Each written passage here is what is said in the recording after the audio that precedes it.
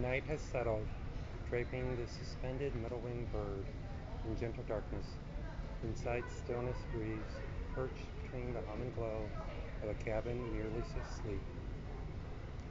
I gaze through a small plastic glass window, my territory for the moment resting, reflecting on news read, a conversation had, a journey at hand, contemplating stars across a lit and living landscape, and our small yet perfect place within them. How sweetly we slice the two, heaven and earth, or stitch them together on our journeys of destination and heart, while watchful eyes of earth and sky wink at each other as they pass on their rotations.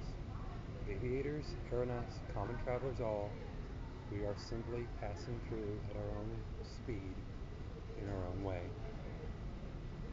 Artist Martin Donlin, Ruth Lane Burns poet. Publication by Frank Mayer of Munich.